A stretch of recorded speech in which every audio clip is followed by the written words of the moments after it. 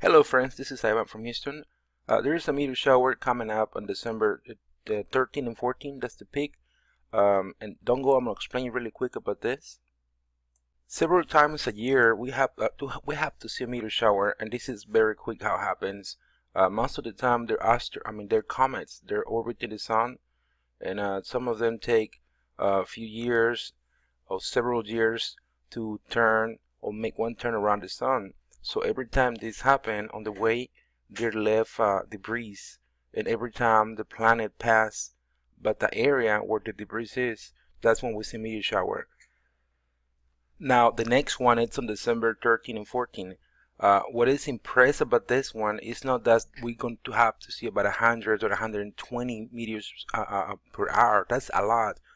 That's not the thing that impresses. The big thing is this is not a comet.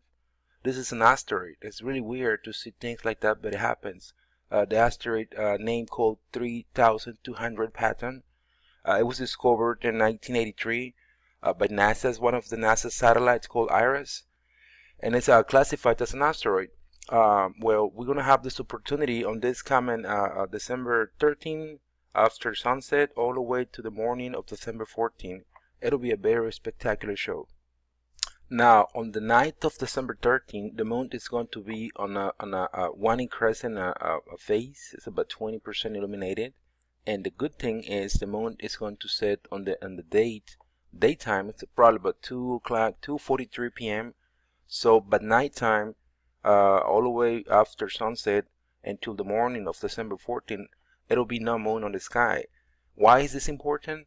Simple, because when the moon is out, the moon is the second brighter object in space, in the sky. So when the moon is not there, it's more easy to see very good details of the constellations, or in this case, of this meteor shower. So it'll be a good opportunity to see it. Also, at least in Houston, we know we're gonna have a pretty good, beautiful skies or clear skies that night. Now, to see it, this meteor shower, it calls the Gemini meteor shower. Obviously, it's visible. It looks like it's coming from a Gemini constellation. But if you don't know that much about that, don't worry about it. Just look up and wait to see it. 100 to 120 meteors per hour. It's a lot. Trust me, it's a lot. Now, if you're in Houston or near Houston, the George Observatory will be open that night for people who want to come to see. It's a very beautiful place. I volunteer to work in there. It's dark, so if you have the chance, if you want to see the one of these beautiful things, just go to the George Observatory. You can always go to Google to find out where it's located. That's it. Thank you for watching this video. Goodbye.